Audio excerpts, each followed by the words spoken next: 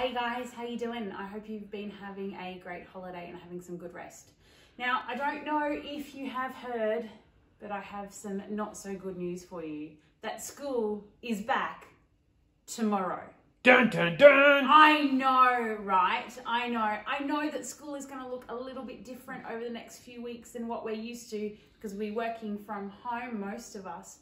But I thought to get us going, we should get our brains moving and learning and ready to grow as we get back into school, whether we're at home or at school.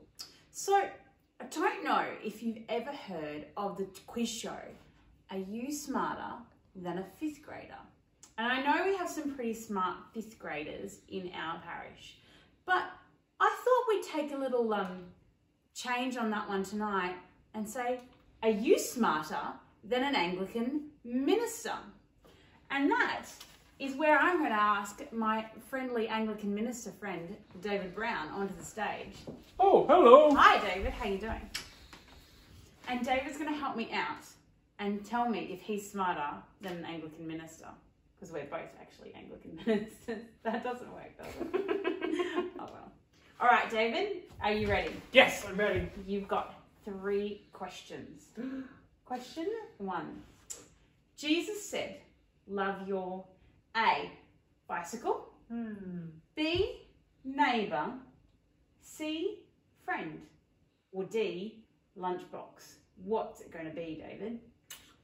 Well, I really love my lunchbox because it fills my tummy and makes me feel good. And I love my bicycle because I like riding around and having fun. And I love my friends. But I think Jesus talked about love being more expensive. So I'm going to say Jesus said, love your neighbour. B. Ding, ding, ding, ding, ding, ding, ding, ding, ding, ding. Question 2. How many commandments did God give Moses? As Mike would say, 1, 42, B, C, 100, or D, 10. What's your choice, David? Well, 100 sounds like a bit much. And 42, and I'm pretty sure he didn't give him 1. So I'm going to go for 10. 10 commandments. You're on a roll! Yay! Well, we're just firing along. Let's go to our last question, if we can get it up. Or not. Let's see if we can move it along. Hey! And tonight's final question, it was just to keep you guys waiting. David, this is a tough one. What is the church? Is it A, the building? Is it B, the best hiding place ever? Is it C, that place we go on Sundays for donuts? Oh, yeah, that's the one. Or is it D, God's people? What's it going to be, David? Well, the building sounds really good. I like our building. And I know that our church is the best hiding place ever. I go there to hide all the time and no one finds me. But I'm thinking C. I'm going to go with C, Zoe.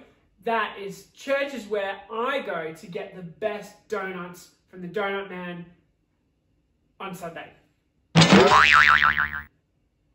I'm sorry, David. Unfortunately, that's not the correct answer. What? I need to fact check that, Zoe. Well, the answer is actually D. The church is God's people. And it's because we gather in a building every week and we do get to hide there and it does have awesome donuts. But actually none of that is the most important thing. What makes the church is not the morning tea or the music. It's the people, David. It's the people. And that's what we're going to be learning over the next few weeks, is how after Jesus died and rose again, his disciples went out and shared the good news of Jesus to God's people. And that's the way that they built up the church, because they built up God's people. So it's D. The church is God's people. There's often good donuts, but it's definitely D for God's people. All right. Seems like I'm not smarter than an Anglican minister. Thanks for tuning in, guys. See you next time.